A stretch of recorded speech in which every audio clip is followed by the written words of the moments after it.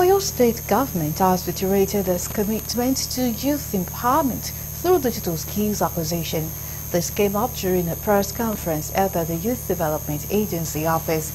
The chairman of Oyo State Youth Development Agency, Prince Adebowale Falano, said the Seyi Makinde-led administration places importance on digital skills, hence the decision to train its youth freely on digital literacy at the University of Ibadan International Conference Center. Falana noted that though the state had in mind to train 3,000 successful candidates, the government has vowed to empower all 12,000 who applied. Also speaking, the Implementation Committee Chairman Oyo Olusegun Ayade noted that the initiative would enhance digital learning and earning among youth in Oyo State and Nigeria as a whole.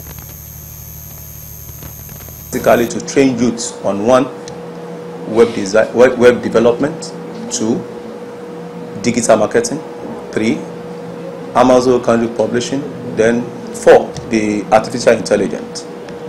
Basically, we all know the roles of digital in our recent and current economic situation and what we are doing in the written world among the youth. It's an opportunity for the young people to earn and learn directly from the state. Earn meaning they are learning skills that they can use to earn.